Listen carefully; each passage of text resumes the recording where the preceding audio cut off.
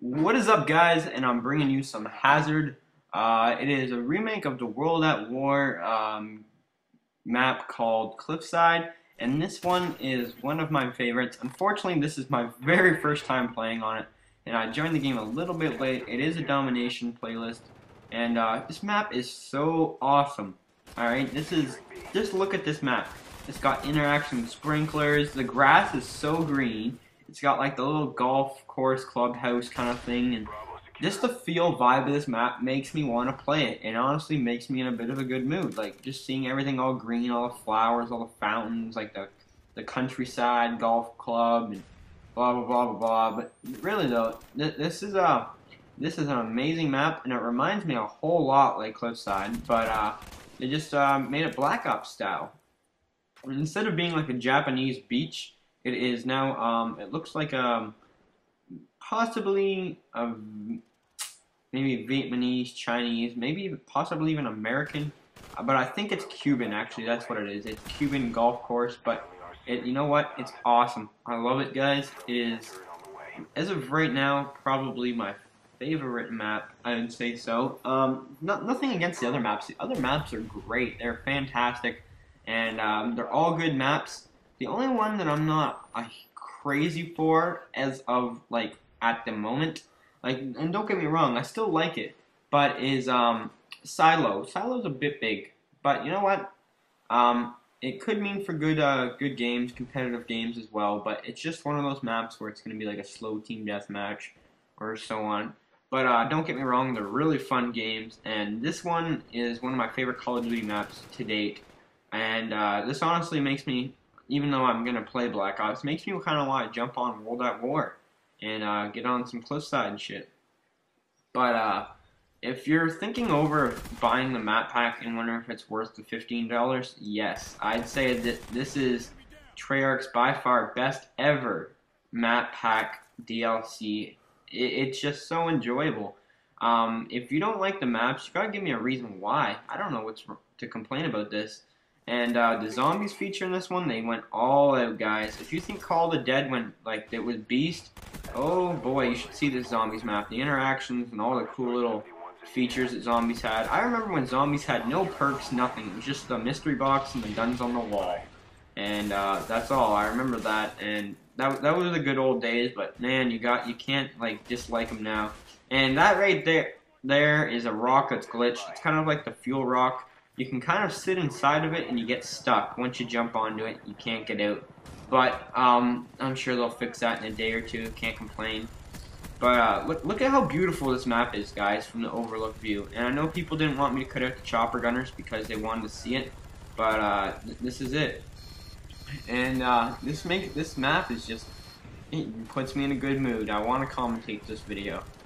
And air support's pretty good on this map. The only problem I'd say is that if there's a ghost kid, you'd have a really hard time finding him. But there's not much place to hide, so if you're on the enemy team, make sure the guy doesn't get his chopper gunner, alright? You don't want the enemies getting choppers on this map. But this map is really wide open. It's got a great feel to it, like I already said multiple times. You're like, alright, Chris, I understand, you like the map. But guns I would recommend, I'm going to do that for each map.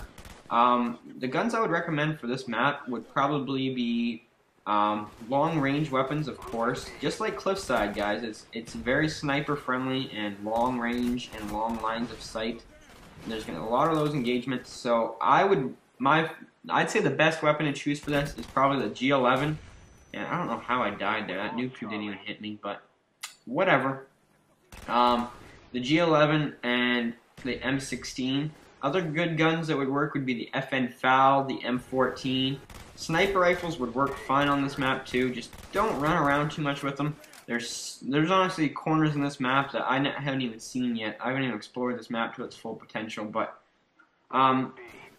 yeah, this map, there's not a whole lot of close range engagements. You can see right here.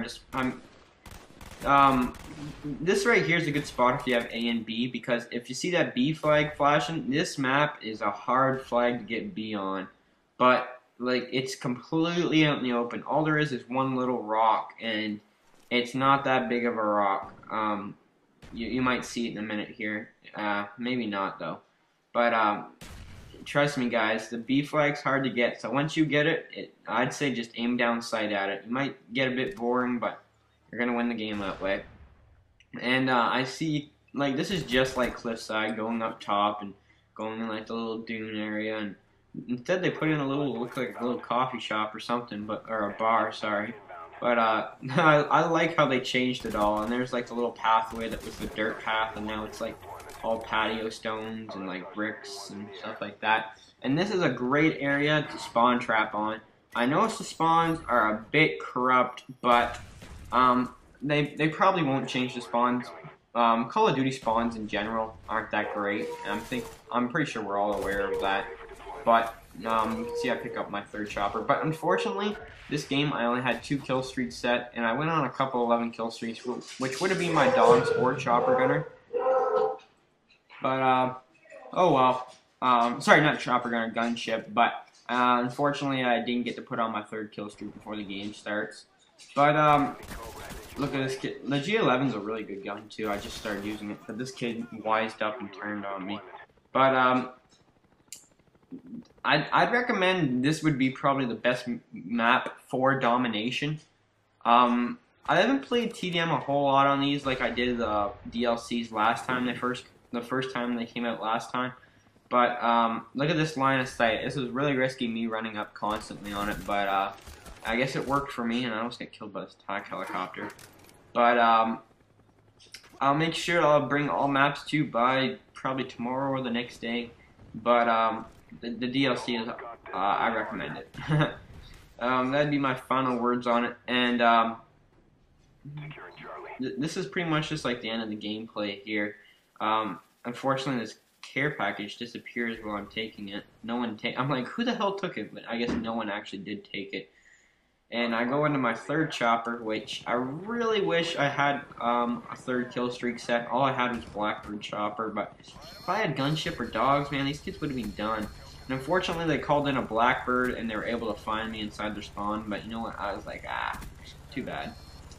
But man, I really wish I had that 3rd kill streak set. But you can see after my 3rd chopper gunner, they wised up and they took out my air support.